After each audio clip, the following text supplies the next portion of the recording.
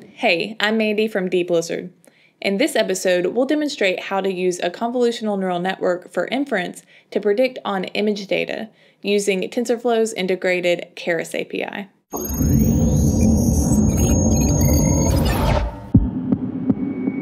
Last time, we built and trained our first CNN against cat and dog image data, and we saw that the training results were great with the model achieving 100% accuracy on the training set.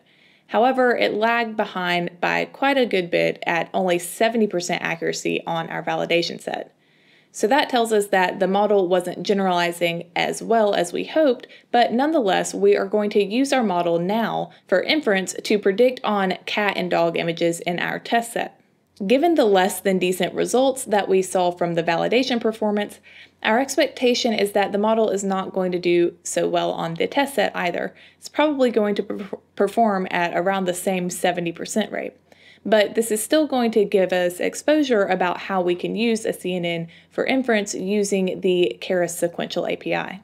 All right, so we are back in our Jupyter notebook and we need to make sure that we have all the code in place from the last couple of episodes, as we will be continuing to make use of both our model that we built last time as well as our test data from whenever we prepared the data sets. So the first thing we're going to do is get a batch of test data from our test batches, and then we're going to plot that batch. We're going to plot the images specifically, and then we're going to print out the corresponding labels for those images. And we're using, before we do that, just a reminder, this plot images function that we introduced in the last couple of episodes. All right, so if we scroll down, we have our test batches. Recall we had the discussion about why the image data looks the way that it does in terms of the color being skewed last time, but we can see that just by looking, even though we have kind of distorted color, we have these are all actually cats here. And by looking at the corresponding label for these images, we can see that they are all labeled with the one hot encoded vector of 10, which we know is the label for cat.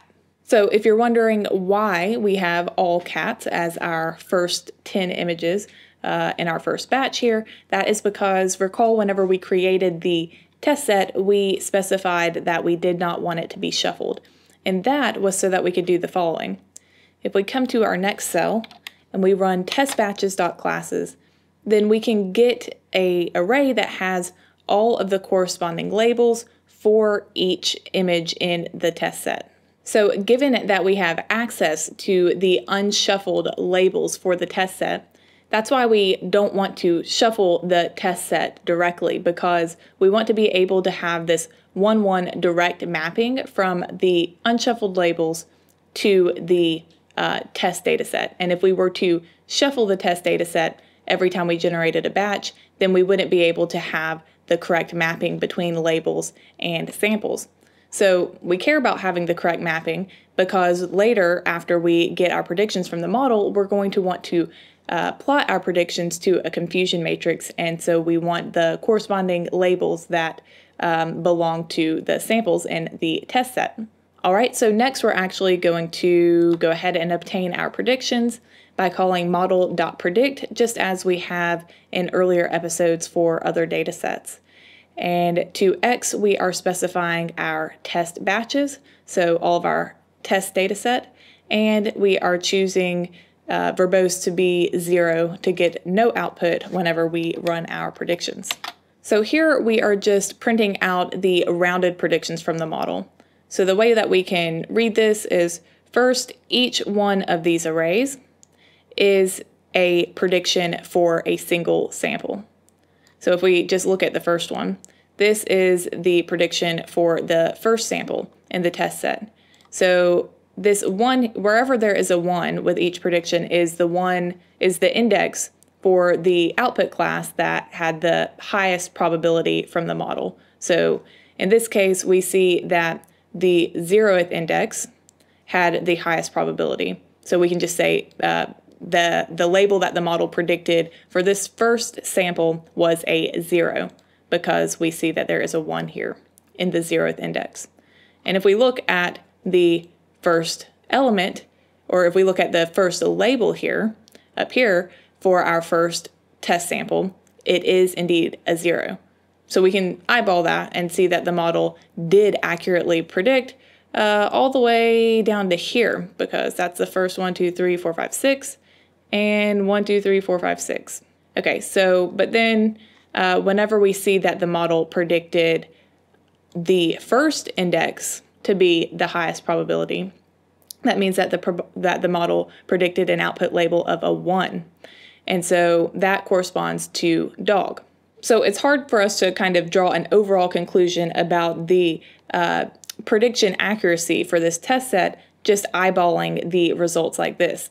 But if we scroll down, then we know that we have the tool of a confusion matrix that we can use to make visualizing these results much easier, like we've seen in previous episodes of this course already.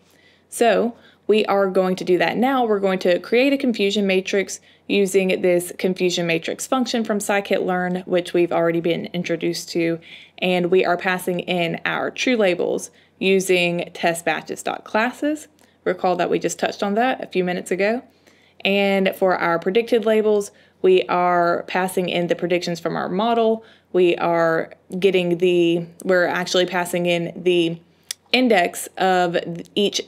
We're actually using argmax to pass in the index of where the most probable prediction was from our predictions list. So this is something that we've already covered in previous episodes for why we do that.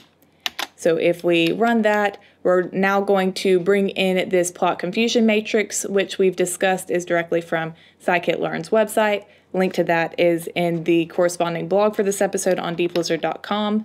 This is just going to allow us to plot our confusion matrix in a moment.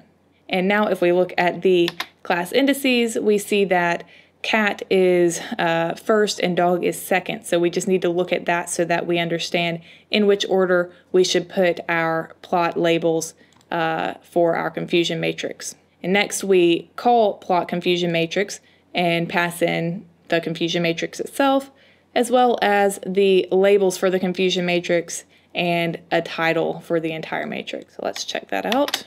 All right. So from what we learned about how we can easily interpret a confusion matrix, we know that we can just look at this diagonal here running from top left to bottom right to see what the model predicted correctly. So not that great. The model is definitely overfitting at this point. So like I said, if this was a model that we were really concerned about, then we would definitely want to combat that overfitting problem.